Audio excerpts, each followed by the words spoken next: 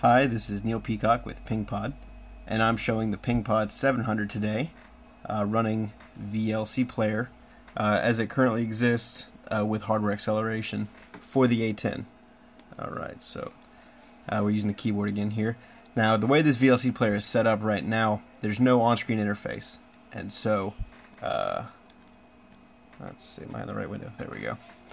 And so you have to run it with some command line options to enable the Cedar decoder, and also turn off the on-screen display at the moment.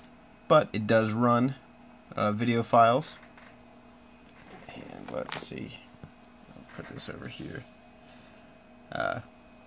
Showing our same demo video there.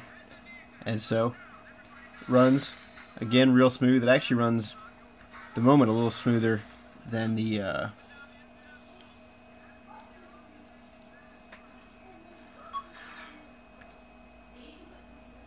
XBMC player for the same videos, because it has a better it's got the fix in right now for the scaling. So on smaller resolution screens it doesn't have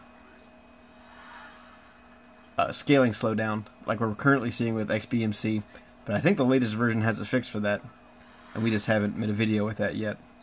But there it is. If you want to see more videos of the PengPod 700, it's basically the exact same device, same processor, same RAM.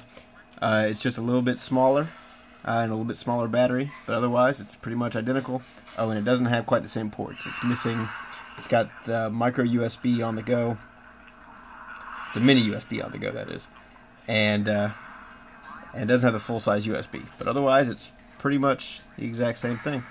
So there you go. Make sure to come visit us at indiegogo.com/pengpod. Thanks.